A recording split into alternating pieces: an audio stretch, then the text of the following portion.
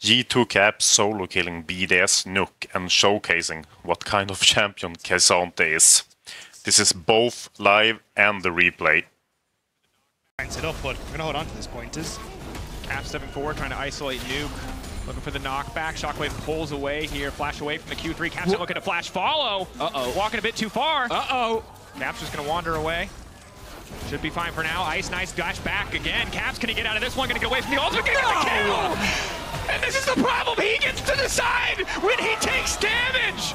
Finally, the shutdown will come through. No, he is not allowed to do that. Caps was inting. Okay, Caps was making a mistake. Yes, he walked in, he took 30 tower shots, he still lived, decided now I will be squishy, and one-shots Nuke.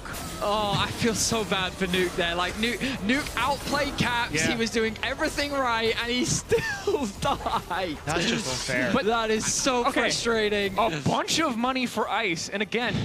Oh, they're showing us the replay. Yeah. So, the flash away from the knockback, and it's this flash that's the ultimate mistake, because now Cassante should be in a really horrible spot, right? The slow is applied well. Orianna's trying to keep the spacing, but that still connects.